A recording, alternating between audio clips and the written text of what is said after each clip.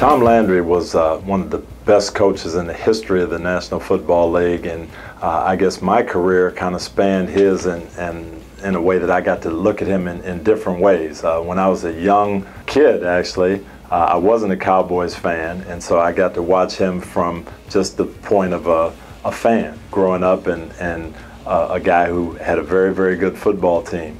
Then I got to the NFL as a young player, and I played for the Steelers, and obviously we had a big rivalry with Dallas, so they kind of became our foes, our rivals, and I just saw him from the other side of it. Now that this was a battle that we're going to have every year, a lot of Super Bowls,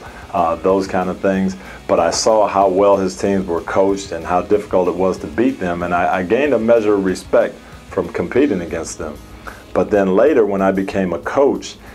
I got a chance to see it and look at it, the way he coached his team, the way he carried himself, and how he always put Christ first. And he became kind of a role model for me after years and years of growing up and saying, oh, I don't like the Cowboys, they're tough on us, they're our rivals. Really, once I got into the coaching profession, he did become a role model for me as a person who stayed consistent over the years,